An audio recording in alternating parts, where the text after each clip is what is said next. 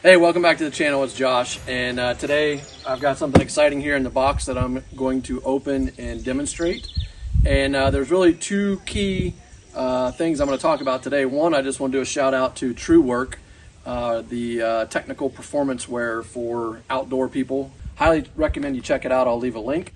But what I'm really here to talk about today is my friends at BucketHaul. And we've talked about the Sawhaul before. They started with the Sawhaul Complete, and then they moved on to the Snap-Lok system, which allows a lot of modularity, and that's pretty cool. So we've showed it on the tractor, we've showed it on the side-by-side, and basically you've got the ability to pivot these things and clip out and add modular components. So I'm going to set the chainsaw inside. All right, so I mentioned my chainsaw leaking. I've looked at a couple things on like Chicanic and Steve's Small Engine Saloon, I think it is. I love their channels. A lot of very helpful stuff for small engines. And they had some tips on there. But if you've got ideas on how to stop that bar oil from leaking out, could you leave me a comment down below and let me know your thoughts. So we've got the scabbard off. I'm going to set that over here out of the way. Check out what we have in our box here. Compliments of the folks at BucketHaul, formerly known as Sawhaul, because they're expanding their product line, so they've changed their name to BucketHaul. If you're not familiar with them, they are based out of, I want to say, Kansas. All right. Okay.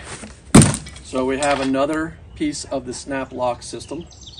That's going to come right on here. Pop right in.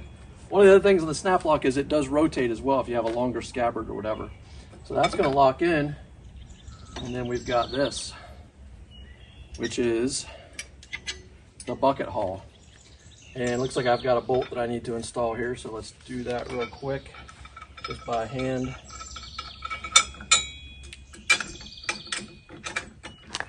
So that's when you're storing it, and you just have a little clip here.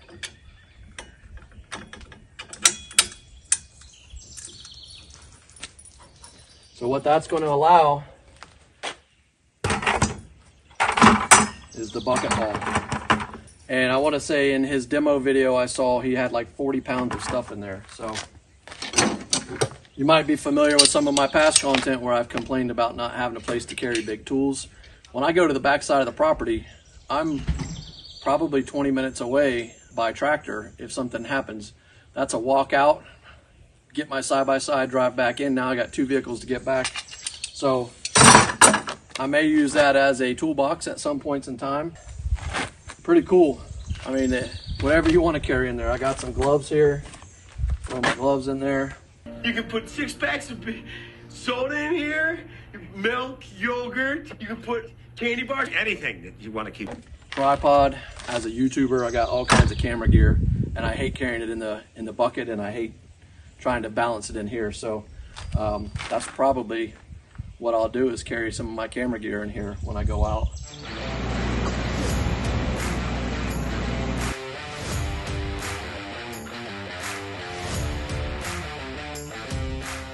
Pretty nice. That comes right back out. If you want to stow it, drop that back down. And there you go. So thanks to the folks at BucketHaul, formerly Sawhaul, for my BucketHaul. And you might be thinking, well, what about my chainsaw? Where am I going to put it now? Stay tuned. I think they've got some ideas on how they're going to solve the overall problem about how do I get all of my gear where I'm going. So check it out. I'll leave a link in the description. I've got a 5% discount at gearhaul.com.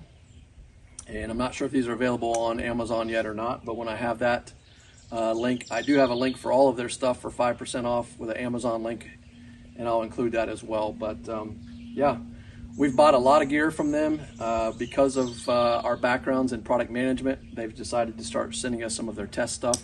So this is fresh on the market, and good quality welds. Everything's very nice. I really do like this Snap-Lok system. So I recommend you check it out. Thanks for watching. Have a great day. We'll see you next time.